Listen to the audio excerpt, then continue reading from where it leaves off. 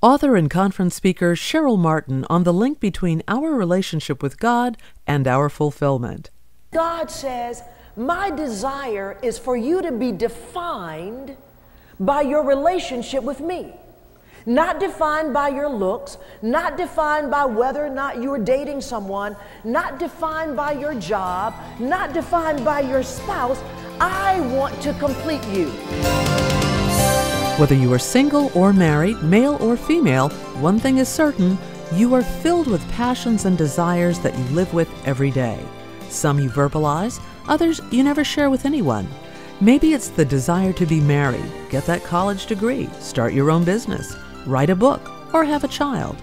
Today on Excellent Living, our host Cheryl Martin tells us in this presentation that there is nothing wrong with legitimate passions or desires, but it's important to navigate them properly. Cheryl shares some principles she's learned over the years for following your passion. If you can't stay with us until the end of the broadcast, feel free to order this complete talk on a single CD when you visit our website, excellentliving.org. That's excellentliving.org. Now, here's Cheryl with her first tip. Do not allow your passions to dominate or control you until you have run them through the grid of God's will. I'm going to say it one more time. It's okay to have passions and dreams, but do not allow those passions to dominate and control you until you have run them through God's grid, the grid of His will. Why do I say that? Because if our passions and dreams are of God, then God is going to be committed to making sure that everything lines up for those dreams to be fulfilled. So all about name it and claim it, it has to be in the grid of God. The other reason why we want to take time and run it through Him, we can very easily get distracted or get off course from what the God of the universe had designed for us. We're wondering why things are not clicking, why things are not working. We're off course. We are trying to force a door open, trying to go down a path that He never determined. We didn't check with Him first. Lord, is this your passion or my passion? Is this a dream that you placed in my heart? Because what I say is, if God has placed the dream in our hearts, it will come to pass. But we can waste a lot of time professionally and socially if we don't consult Him first. I don't know about you, but I tried to make relationships work. Oh, I know He must be my package, but He didn't get the memo. I didn't ask God, I saw Him, I wanted Him. And I began to pray. I began to work it spiritually and naturally. I'm going to get close to the mother. I'm going to make sure I'm in His view. Wasted years, and I finally asked God. He said, you know, Cheryl, I was waiting on you to ask me. Oh, I know this must be God. Because we aren't able to separate what our desires and longings are and whether or not it's God. And I have found when it's something that we really, really want, it can be a job, it can be a relationship, it gets a little muddy and cloudy. Because we can make ourselves believe anything. So take that passion, take that desire and say, I must run it through the grid of God's will. James 1:5 says if we want to tap into the wisdom of God, the mind of God, all we have to do is ask. And He will show us the best route, the best timing, and the best idea. And you know what I love? It's for free. All we have to do is ask. You know, this was a principle that my mother taught me as a child. She told me as a child, you can talk to God about anything. So as a child, we prayed for favor. when I was in elementary school that I would have favor with my teachers.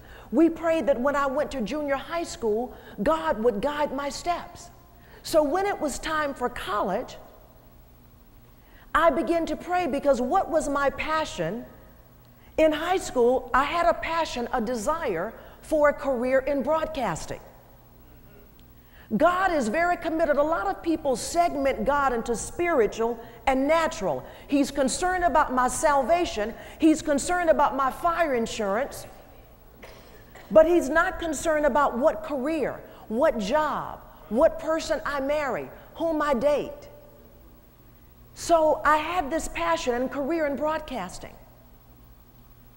What happened one day when I was 16 years old, I called the Christian radio station that we listened to. Who answered the phone but the general manager?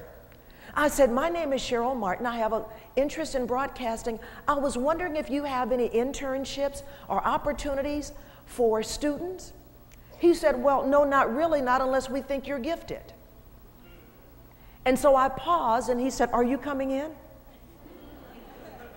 That was a God divine connection.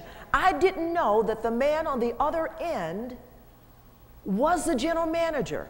I went in, and after we had an interview, he trained me how to work the board, and then they gave me a 3.5-hour board shift, and then I did the news at the top of the hour.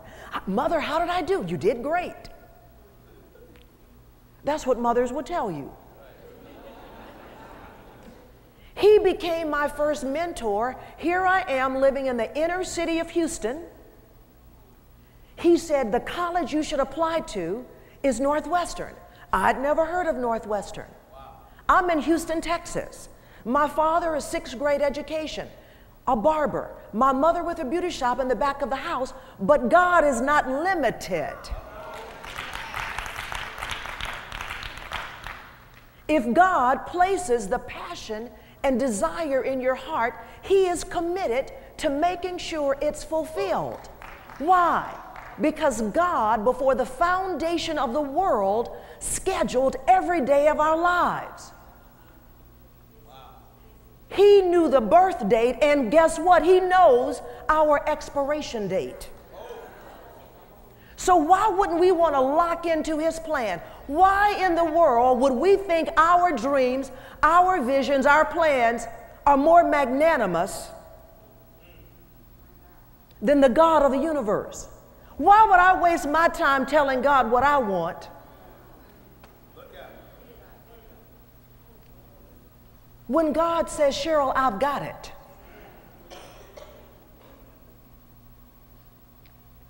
He said, Northwestern.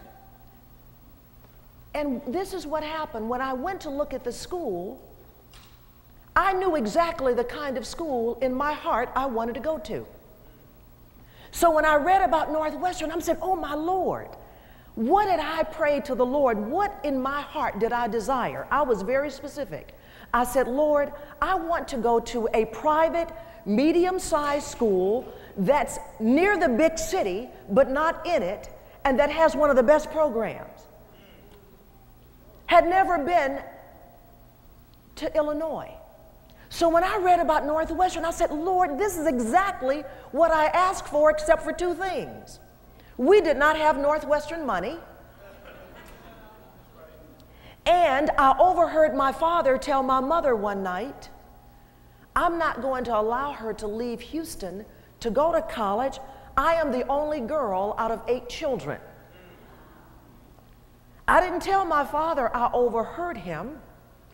I just started praying.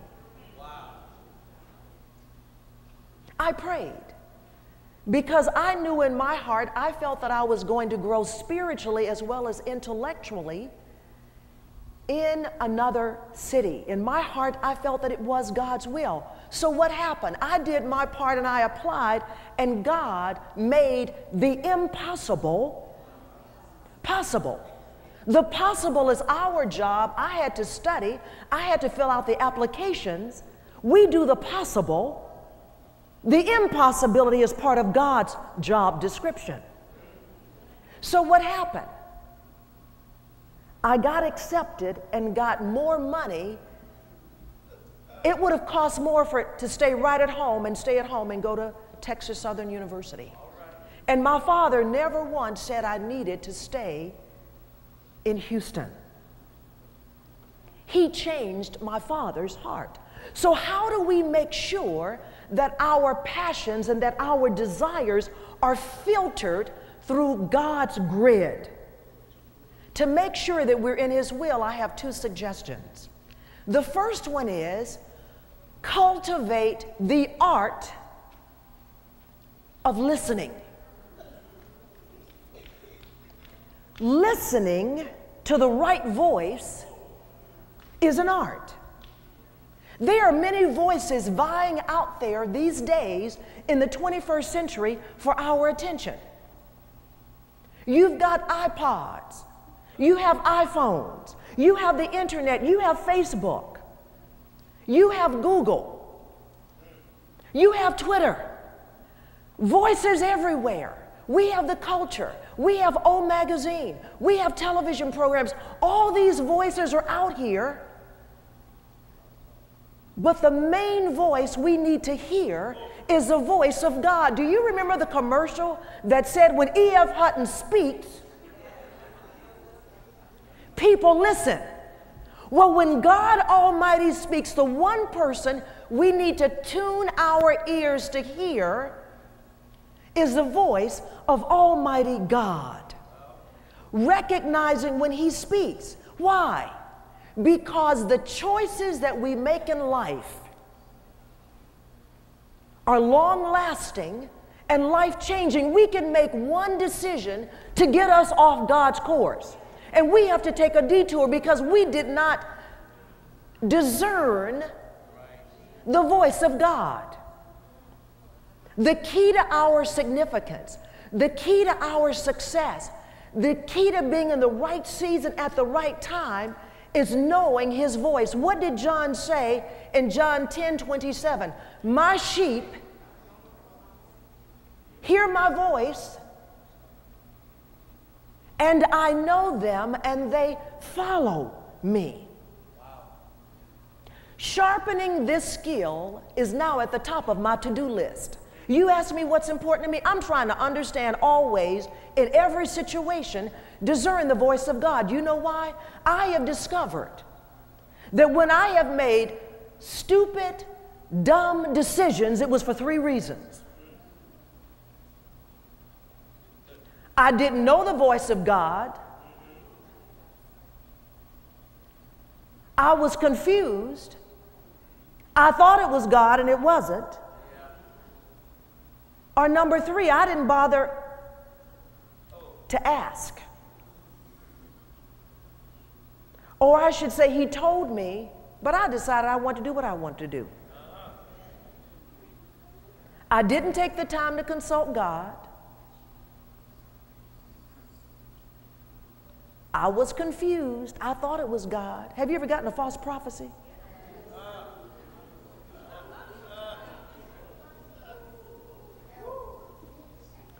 Somebody thought it was God. Or God told you what to do. I know what He said, but I'm going to do this. So what does it take to cultivate the art of listening, of knowing God's voice? It takes intentionality and quality time. In other words, when you're intentional, you are on purpose. You're going to make it a priority to spend time in God's Word because God never contradicts His Word. But we don't know His voice if we don't know His Word. The people that you know their voice, you spend a lot of time with them. My mother never calls me and I say, who is this? Who is this calling? But if somebody calls your house for the first time, excuse me, have you ever had people start a conversation? Excuse me, with whom am I speaking? I don't know your voice. You haven't spent any time with them.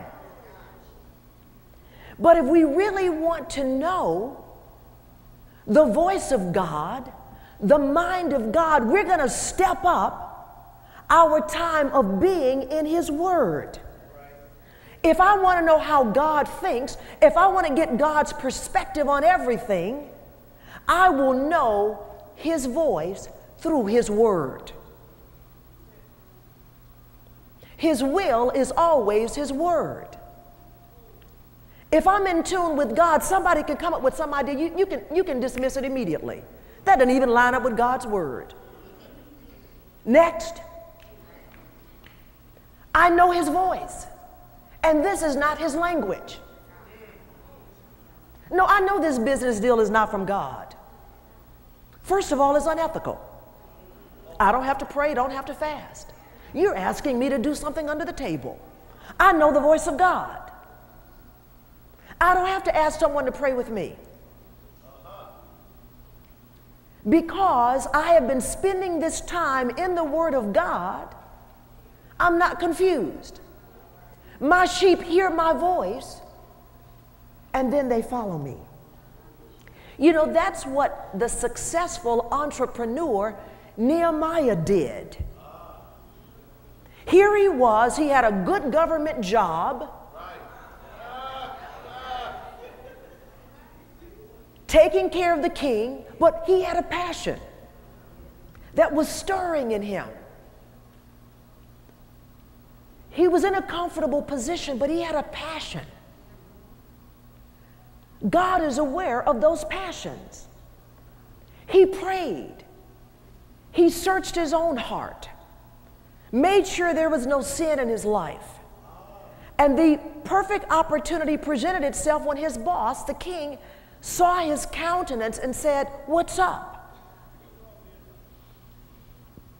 He knew his source was God. He knew favor came from God. He quickly said a prayer under his breath. And then he had a plan. If you have a passion, you're going to have a plan. Why? Because you never know when God is going to present the opportunity. You never know when you're going to have a divine connection. He was very specific about what he wanted. The king gave him not only what he wanted, but gave him more than what he asked for. He knew the voice of God. He knew that God had placed this passion in his heart. And if you read the entire book of Nehemiah, God was right there with him, making everything click. Yes, there was some opposition. But because he had a lifestyle of seeking God, of seeking God's glory, he was able to rely on that when the opportunity presented itself. See, some of us are wondering, why isn't God working? Why isn't God fulfilling our passions? We haven't made the main thing the main thing. We're seeking the gift and not the giver. Lord, I don't want a relationship with you. I just want you to do that. I just want you to hook me up with a husband, hook me up with a wife, give me a good job. And he says, no, Nehemiah had a relationship with God that was strong before the opportunities came. I often pray, Lord, empty me of me.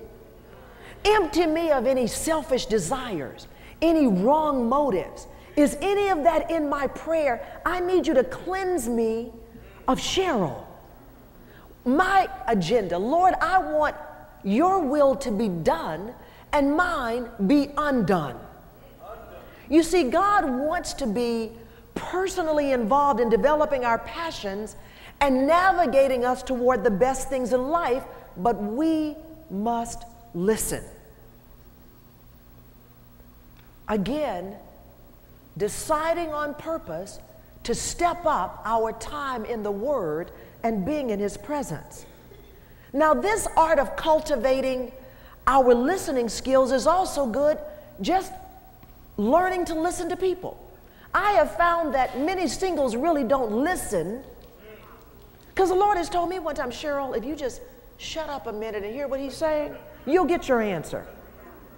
He's trying to get a green card. Did you hear that? You thought he was going to propose. The Lord says, Cheryl, Listen to what he is saying. He values the green card. He hasn't told you that he values you. Did you hear him? One of the signs, one of the rules in my book is look at the signs and then wonder. She said she doesn't know how to cook. Did you hear that? The interpretation is you will be eating out a lot. Did you hear what she said? You like a home cooked meal, but she just said, I don't know how to cook. She didn't say she wanted to learn how to cook. He said, I'm not ready to get married. Did you hear that? I know you've been looking in the bridal magazines, but he just said, I'm not ready. If we were to not only listen to God and people without moving forward in our own agenda, just listen. Hear what they say. Look at the signs and wonder. Stop, look, and listen before you cross the street. But if we try to move our passions, move our desire, I'm going to make it work. I have a plan. Cultivate the art of listening. And then after we've done that, we want to cultivate the skill of loving. Everybody is looking and longing for love. Many times in the wrong places, with the wrong people, for the wrong reasons. But on the other hand, if we make loving God the number one pursuit of our life, really focusing on Him, being consumed with Him, being enthralled with Him, I'm convinced that everything will fall into place according to His plan. But you know what? In the natural, it doesn't make sense. See, it doesn't make sense because the culture tells us that if you are into God, if you're into God like real deep, you're going to miss out. First of all, you're not going to get married. He's going to be a dud if you're waiting on God to choose a person. You're not going to get that job. You're not going to have a successful career. None of those things are going to happen if you are into God. You can be into God a little bit because it's the politically correct thing to go to church on a Sunday. But God is looking for a group of people who are passionate about a passionate God. How passionate was God?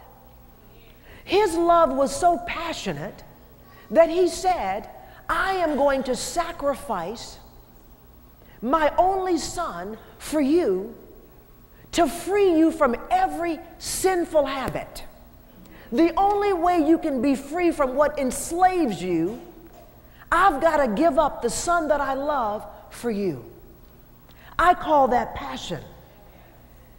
This God says, my desire is for you to be defined by your relationship with me. Not defined by your looks, not defined by whether or not you're dating someone, not defined by your job, not defined by your spouse.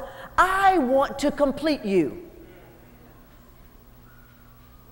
I died for you to find your completion in me and for me to make you a whole person, because Colossians 2:10 says, you are complete in Him. We'll have to stop here for today. That was Cheryl Martin, the host of Excellent Living, with part 1 of Following Your Passion. Many times it is God who places those passions and desires in your heart, but it's important to develop the art or skill of listening to the voice of God so you can make the right choices and live without regret.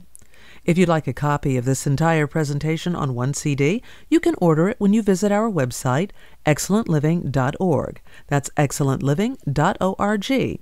Click on Resources and select the title, Following Your Passion. The cost is $9 and shipping is included. While on our homepage, you can also sign up for our email updates and free quarterly online newsletter. If you'd like to team with us by praying and giving support to this program, you can make a financial contribution online, a donation of any amount, when you visit our homepage, excellentliving.org. Or you can send a check or money order to Excellent Living, Post Office Box 15285, Chevy Chase, Maryland 20825. That's P.O. Box 15285, Chevy Chase, Maryland 20825. All contributions are tax deductible. Let us know you appreciate this broadcast. Is your heart heavy with the cares of life, facing disappointment and depression? We'd like to walk alongside you with our prayers. Just call our prayer line at 832-766-1695. That's 832-766-1695. We will go to God on your behalf. We'd also love to hear from you if you are encouraged and strengthened by this broadcast. Send us an email at info@excellentliving.org. Next time, Cheryl will complete her teaching on Following Your Passion. Here's a preview. If I have a small sphere of influence, let me make that the best. If I'm over the children's ministry, if I'm teaching a class, if they never call my name, you see, let me be the best at that. That and more coming up next time on Excellent Living. I'm Doris McMillan, reminding you that doing life God's way is the best way, because His way is perfect.